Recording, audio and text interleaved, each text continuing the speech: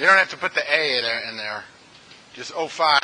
This is Chapter 5, Peacetime Aviation. I'd recommend you leave the A out. Yes? I don't mind a bit. Thank you for reminding me.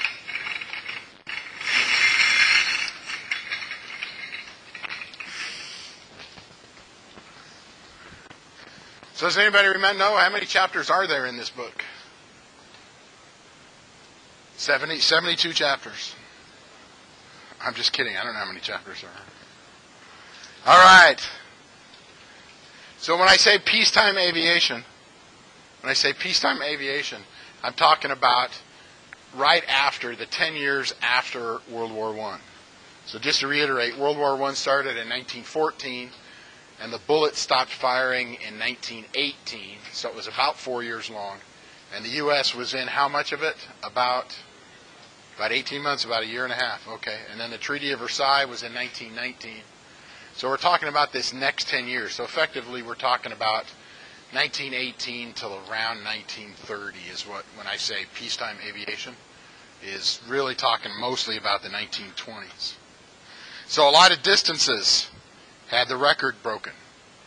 The first airplane crossed the North Atlantic. It was a United States Navy airplane. It was an NC-4 was the model. There were 6 people on it. And it occurred in 1919. And if I'm really good, I put a nice picture on the very next clip. So does anybody remember when the first airship crossed the Atlantic? When? The 1800s? No, sorry. Anybody remember which airship it was? Okay, I'll take that as a no. I think it's on one of the slides coming up. So here's a picture of the NC-4. You can see one person way up in the front.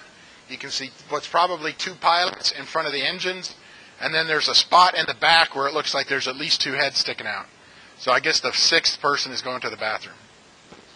In any case, it's a flying boat, which is really nice if you have to land.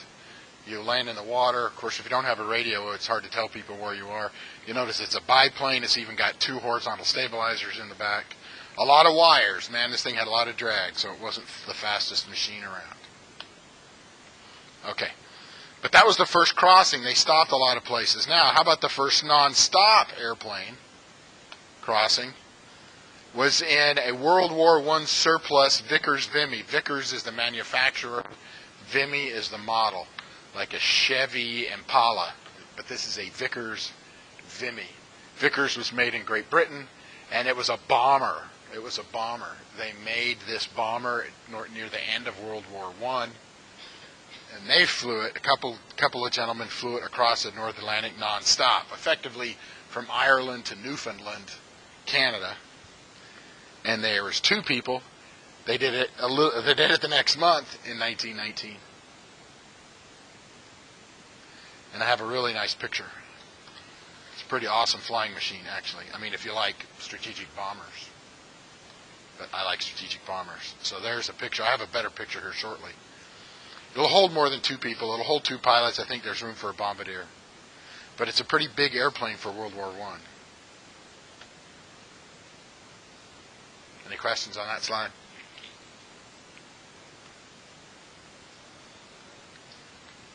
Whoops. I messed up the date here. This is really 1919, July 1919. There were not airships in 1019. That's actually 1919. But that was the first airship crossing of North Atlantic. Yes? The last 3 bullet points, you bet. The first nonstop airplane crossing of the North Atlantic was by a Vickers Vimy. There was 2 people on board, and they did it in June of 1919.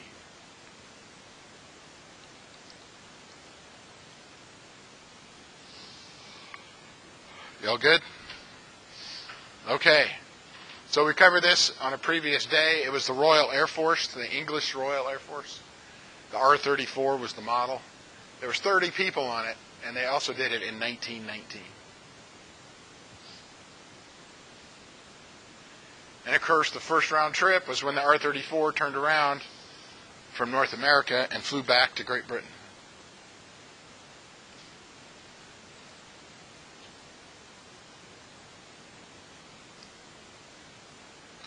So yeah, they had all this stuff left over from World War II. It's like, hey, we ought to do something awesome with it.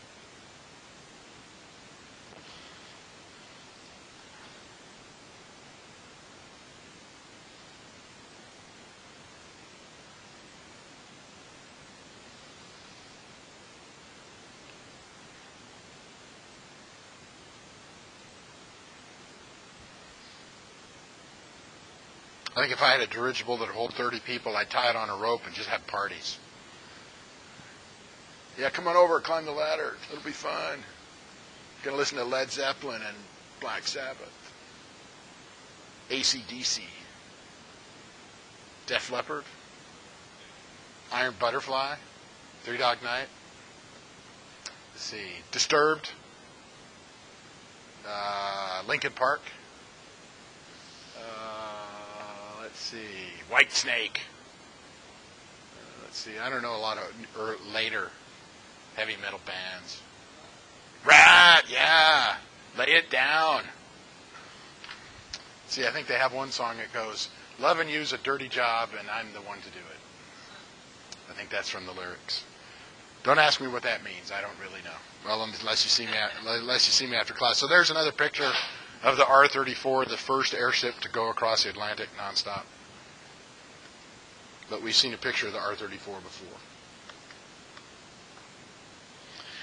And here, later the same year, different Vickers Vimy had 4 people. I think it was a couple of pilots and a couple of mechanics.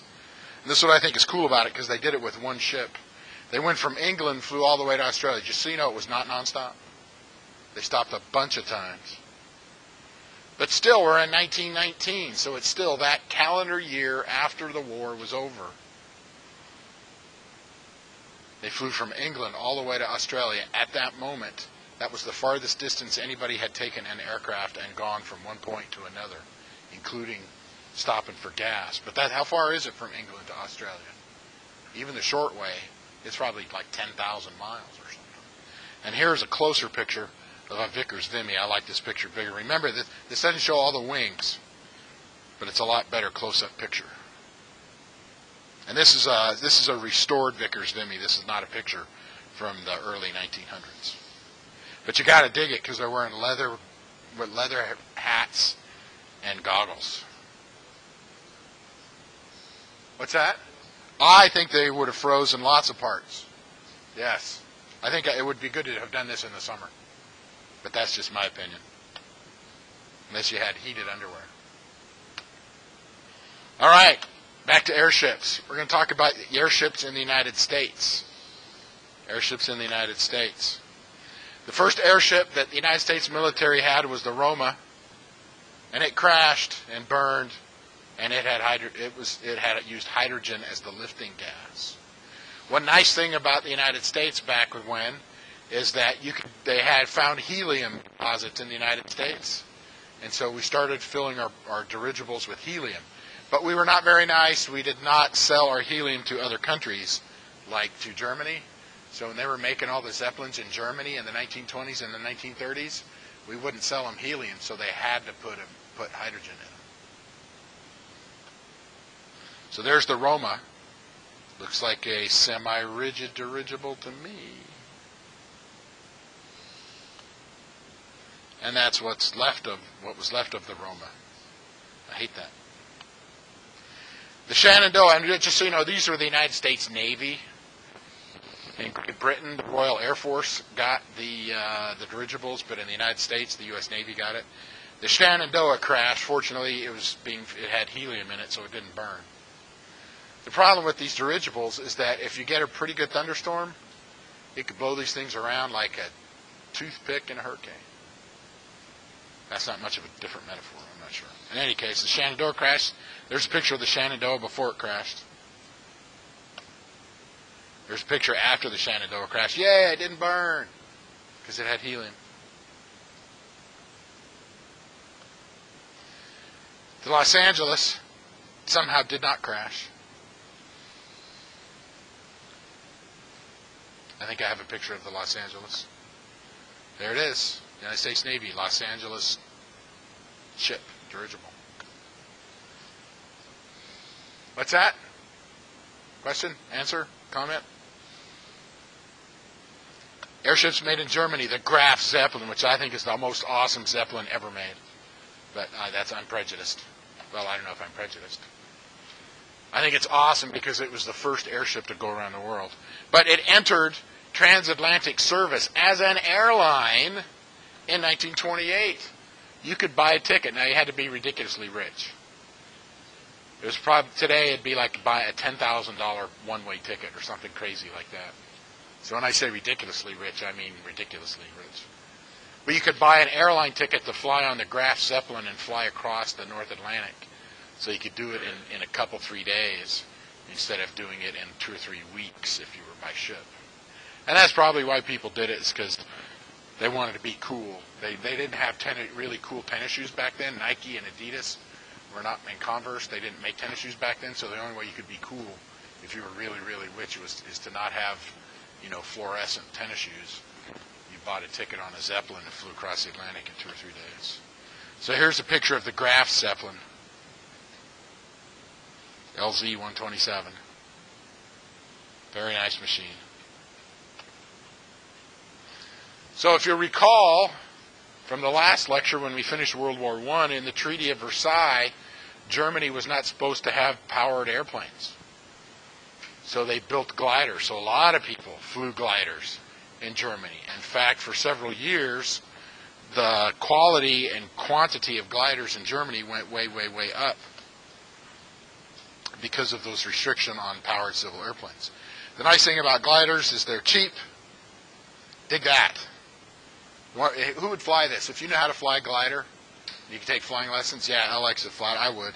Although, just so you know, there is a seat belt, so you don't fall out too easily. No crash bars, no airbags. Here's another glider. A lot of winches and a lot of towing it or pushing it down a hill. So there's a whole bunch. Dun, dun, dun, dun. This is where you play Flight of the Valkyries. Does anybody watch? I'll bring in a nice video clip with the Flight of the Valkyries. Does anybody remember who wrote Wagner? Was that Wagner? I think it was Wagner that wrote Flight of the Valkyries. All right, barnstorming. Barnstorming occurred in lots of countries. We're mostly going to talk about the barnstorming in the United States. And when I say barnstorming, it's like a one-airplane air show is really what it is. And, of course, you can also sell rides in your airplane. So you'd land outside of a city, and somebody would come and look at your airplane, and they'd go into town and tell people, hey, you can get airplane rides out there. And they'd fly up and do a couple of upside-down maneuvers and stuff, and then they'd sell rides for $1, stuff like that. The Jenny is like the Jeep of war surplus airplanes. The JN-4 was made by Curtiss, which we remember, maybe we remember Glenn Curtiss.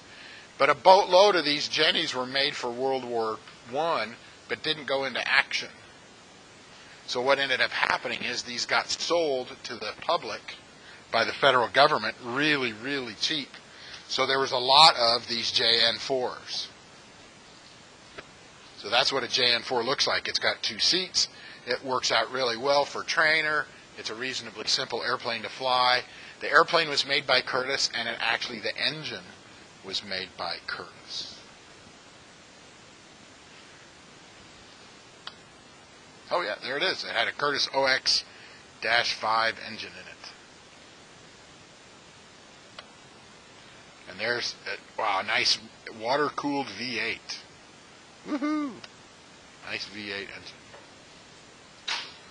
So if you had went through across the 48 states of the United States in 1919, 1920, 21, 22, 23, 24, 25, and said, hey, have you ever seen an airplane?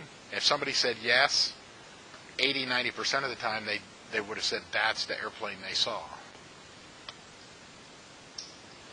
Of course, it wasn't just the Navy with dirigibles, it was the United States Army.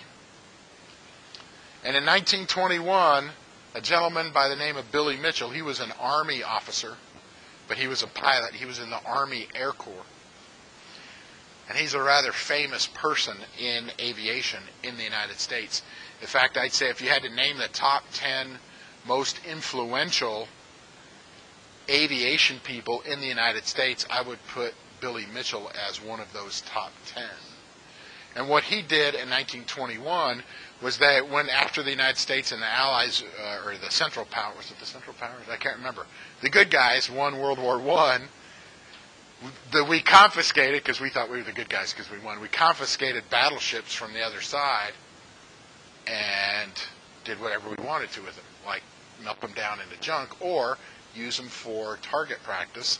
And that's what Billy Mitchell did. Billy Mitchell took some Army bombers and dropped bombs and sunk a surplus German battleship in 1921 because he believed that if you used airplanes correctly, you could do a lot of things that people hadn't done very well in World War I or had not done yet.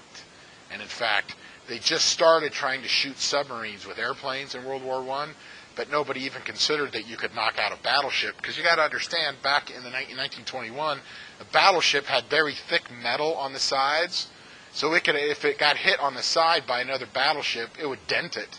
Might make a little hole, but it wouldn't sink it. But what was interesting was the shells would come in kind of from the side, but not straight down. And on straight down, a lot of the metal of the ship was lighter or was made out of wood. So Billy Mitchell understood this, so he dropped bombs that landed straight on the top of the battleship and would blow up and knock a hole in the top of the battleship and sink it. The problem was nobody really thought that that would happen because they said, oh, your battleship wasn't moving. In real life, it'd be too hard to hit it correctly. And of course, they were wrong. You can sink battleships with airplanes. But I think this is a significant moment in aviation history, is when a battleship, even though it was sitting there, got sunk. In 1923, the United States Army had the first airplane that flew across the continent of the United States, the 48 contiguous states. Let's face it, back in 1921, how many states were in the United States? Does anybody know what year Hawaii and Alaska joined the Union? Was one in 1958 and one in 1959, or were they both in 1959? I can't recall. But both Hawaii and Alaska didn't become states until the late 1950s. So in 1923, there was Hawaii and Alaska were territories, like Guam is a territory, and the U.S. Virgin Islands is a territory, and Puerto Rico is a territory. So back then, the United States, the states only included the 48 states. So here's a nice picture. It actually may be hard to read, but it actually says Army Air Service. So that is one big airplane, a lot of wing, a lot of gasoline, and fortunately, I didn't read up on the engine, but they flew nonstop. Woohoo! Look how big that wing is compared to the people. Maybe they put some gas in the fuselage too, I don't know. The first aerial refueling occurred by the United States Army. It also occurred in 1923. It's a little more sophisticated now, but I got a picture here of the first air-to-air refueling.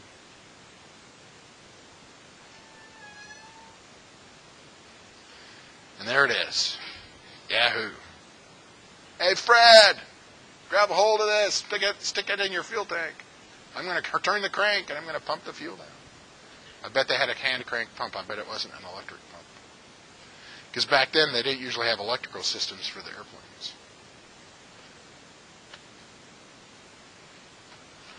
I find this one to be rather interesting. It was actually the United States Army that had the first airplanes that flew around the world. They did not fly around the world nonstop. The first flight around the world nonstop came about 30 or 40 years later. Yes, question. You may get a drink of water. I'm going to give out all the answers to the test while you're gone. So the U.S. Army, they set out with 4 airplanes. 2 of them made it. It took them 175 days. They had 4 of these airplanes. They designed them here. I'll show you that you can take off the wheels and put on floats. They took off, I can't remember where it's from, in the United States. And 175 days later, 2 of the 4 airplanes, and they were custom built for the U.S. Army. They were custom built by the company that turned into McDonnell Douglas. And McDonnell Douglas ended up making DC-3s, DC-4s, 5s, 6s, 7s, 8s, 9s, 10s, the MD-10, the MD-11. And McDonnell Douglas ended up getting bought out by Boeing about 10 or 20 years ago. In any case, it was custom built, 4 of them. But it was 4 pilots and 4 mechanics.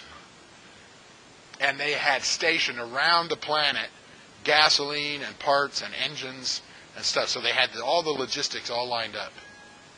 It still took them 175 days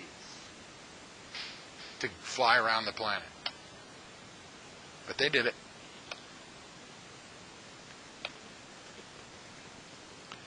All right, let's talk about speed. Anybody in here like speed, as in high velocity in motor vehicles? Okay. I like high velocity in motor vehicles. So just for fun, I'm not going to ask you these numbers. Whoops. There's some nice pictures, but I wanted to look at. There we go. So I put 1913 up there because the world record for the fastest airplane on the planet before World War I started was 126 miles an hour. That was the fastest airplane on the planet before World War I started. Now you'll notice World War I was 1914 to 1918. The speed didn't quite double. But look what happened to the airspeed by the time it was 10 or 15, 10, or I guess 9 years after the war was over. It got faster and faster, and it got faster. Even now, how'd you like to go 297 miles an hour in an airplane? That's not too bad. Yeah. Especially if it's low to the ground. If you ever get a chance, go to the Reno air races in Reno, Nevada. I went in 1979 and 1980. Man, that's cool. They fly like 400 or 500 miles an hour at 100 feet off the ground. They die often. I mean, not every year. Somebody doesn't die every year, but sometimes more than one person does. So like I said, I'm not going to ask you any of these numbers, but I think it's interesting how fast that the world record, speed record, went after the war was over. So there's a lot of different air races out there. This one, I believe, is the Schneider Cup. And the Schneider Cup, you had to build it on a float plane. So they had really, really, really big engines, and the airplane was big enough to get the airplane and the floats off of the water. And then you'd fly around a track, an oval, I think it was. And whoever won, you won a prize, and you got famous. So air races actually drove, So during this 10 years here, the air races actually were the driving factor. The fastest airplanes in the world were not flown by the U.S. military or by the French military or the Great Britain military or the Russian military or the Italian military or the Spanish military. The fastest airplanes in the world were civilian airplanes built for racing. In fact, I would bet money that in 1927, the fastest military airplane did not even go 200 miles an hour. I would bet money. It wasn't like the military airplanes were almost as fast. They weren't even close. Because you also got to understand, after World War I, everybody went, yay, we'll never have one of them big wars again, yay.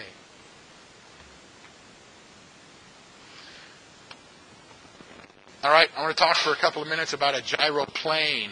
A gyroplane is not a helicopter. A gyroplane has rotor blades similar to a helicopter. But you need to understand, I'm not going to ask you on the test, but in a helicopter, the engine makes the rotor above spin. It's driven by the engine. What that means is a helicopter can stop in midair and hover and stay in one place. And then go forward, backward, left, and right. And it can stay there until it runs out of gas. It's because the engine is driving those blades. A gyroplane looks a lot like a helicopter, except for one, it's got usually a big set of blades on top. But there is no engine that spins it. The only reason those blades spin is because you're pulling the airplane, the gyroplane, through the air with a propeller.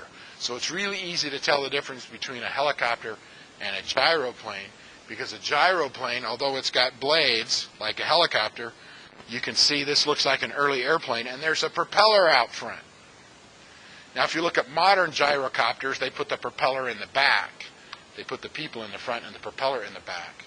But it's not the tail rotor like a helicopter. It's a propeller that actually pushes this all the way through. And you'll know, I know it's hard to tell, but those blades, they only get spun up. You can reach up there and get them to spin a little bit, but you got to drive it down the runway, and the airflow makes it spin.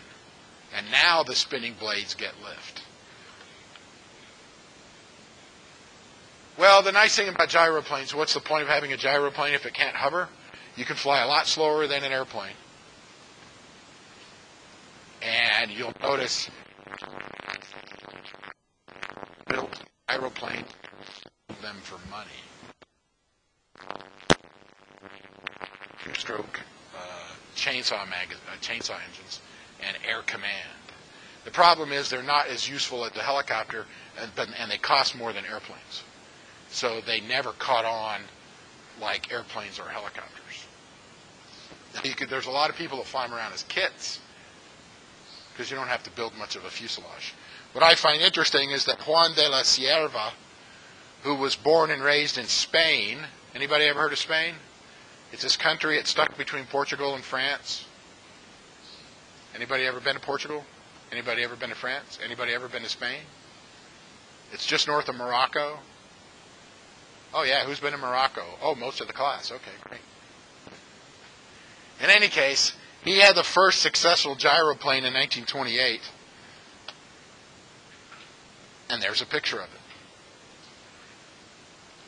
it. The reason I talk about just gyroplanes a little bit, is because this is the precursor to helicopters. If somebody hadn't built a successful gyroplane, probably nobody would ever build a helicopter. And I'm not going to go into the details, but it's the rotor blade spinning around and not braking is the hard part. And that's the part you like the least. Has anybody ever been in a helicopter where the blades broke off and you fell down and hit the ground and died? Yeah, I've not been in that kind of a fatal accident either. All right, airlines and airmail. The first airline in the world was in France in 1918, immediately after the end of the war. Holy mackerel. They didn't stop shooting until was it November? That doesn't leave a lot of time to start up an airline. Somebody somewhere had probably a World War II surplus airplane. A lot of the first airlines made more money flying airmail than they did flying passengers. Germany, U.S. airmail. The first airmail in the United States did not go very well because they kept trying to fly the planes in bad weather and they'd crash. And then they gave it to the U.S. Army, and then they did the same thing. It didn't work. And then finally they said, well, let's hire some professionals to do it. So then they hired professionals, and less people died and crashed. Crashed and died. And that was the Airmail Act. The Airmail Act of 1925 is when the federal government said, you know what, we don't want to do the airmail anymore. The Airmail Act of 1925 is when they started giving contracts to airlines. When I say airlines, we're not talking about that big 100-seat jet-powered airplanes. We're talking about airplanes that would hold 3 people and a couple of 100 pounds of airmail. That was an airline. Today, we'd laugh at it and go, that's not an airline. But airplanes are a little bigger now. Does anybody know off the top of your head what's the heaviest airplane ever built? The AN-225, they only built one. The Russians built it to haul their space shuttle around that they never flew.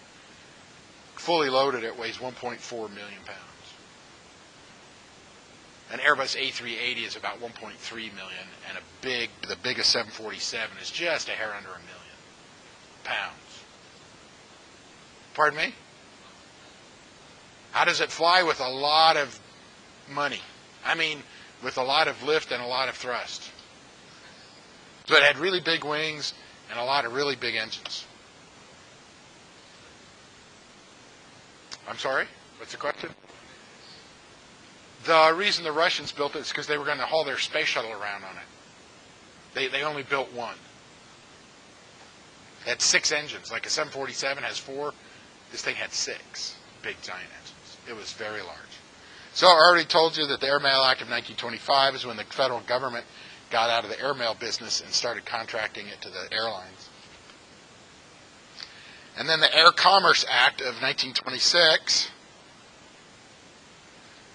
put into place regulating aircraft and pilots. Oh, you want to build airplanes? Well, you got to follow some rules. Oh, you want to be a pilot? You got to follow some rules. So literally up until 1926, you could build an airplane and sell it. And there were no federal laws to tell you if you had to build it safely or not. And you could go buy an airplane and get in it and try to fly it because there were no federal laws saying this is what it takes to get a pilot certificate. So literally it took from 1918 to 26, so it took 8 years after World War I was over to really put federal regulations in place to govern airplanes and pilots in the United States. So look at all those videos we could watch. Let's see. You think the air races would be the better one? Okay. Yeah, let's watch air races. On the racing circuit, one event, more than any other, came to symbolize the quest for speed. It started at Monaco in 1913. Jacques Schneider, the French Undersecretary for Air, wanted to promote the design of seaplanes. He donated a magnificent trophy for which international teams would compete. After the war, the Schneider Cup became the most coveted prize in aviation. Italy won it in 1920, 21, and Britain in 1922. Then the Americans sent a team of naval pilots who swept the ball, the winner reaching 181 miles an hour. The secret lay in their new Curtiss D-12 engines, which could be cooled by water even at very high power. In 1925, an American Army pilot, James Doolittle, won the trophy. Then the United States government withdrew financial support, leaving the Schneider Cup to the Europeans. The British came up with a new contender, the Supermarine S-5, a new monoplane racer designed by R.J. Mitchell. The wings were thinner and therefore had to be braced, and it was braced all over, almost like a bird cage. And we apprentices, who reckoned we knew more than our bosses, looked at that and said, what are all those wires on it? We thought that was all wrong. And then I went to see it on the slipway, and I was highly impressed. Here was this beautiful aeroplane, streamlined, slim. To me, the perfect aeroplane that existed.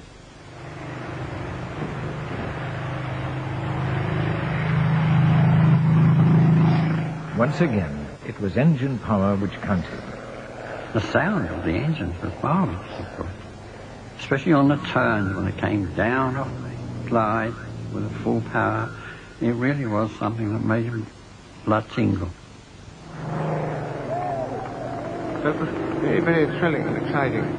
You would see this little dot buzzing along, and the noise of the engine, which was a great roar, came very much reflected off the water, also past the cylinder, and you could see the airplane was at least half a mile ahead of the sound.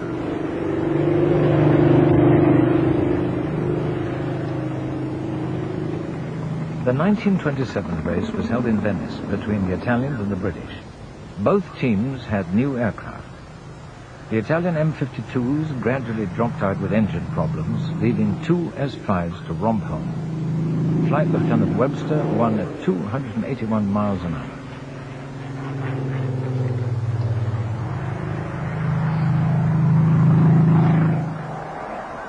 Webster returned to his hometown of Walsall to a hero's welcome. Once again, the search for more speed lay in more power. Rolls-Royce took up the challenge. Their R series of engines had many of the features of America's D12, but they now produce nearly 2,000 horsepower.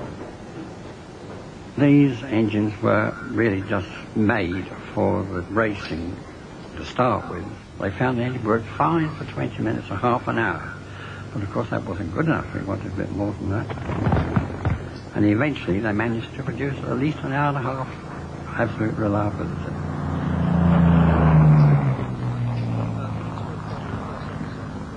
The new S6 racers with the R engines were only just ready in 1929.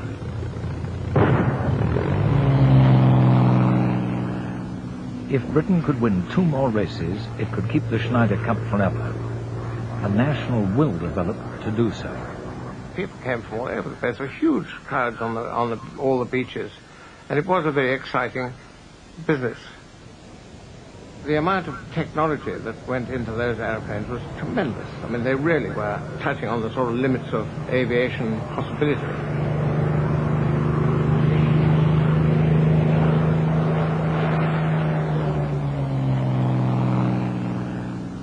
Britain won the 1929 race. And in 1931, John Boothman ended the saga of the Schneider Cup by winning it outright. Then George Stainforth broke the world speed record at 407 miles an hour. 407.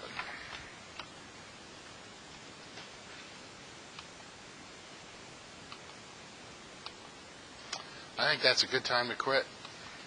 I'll see you gentlemen tomorrow.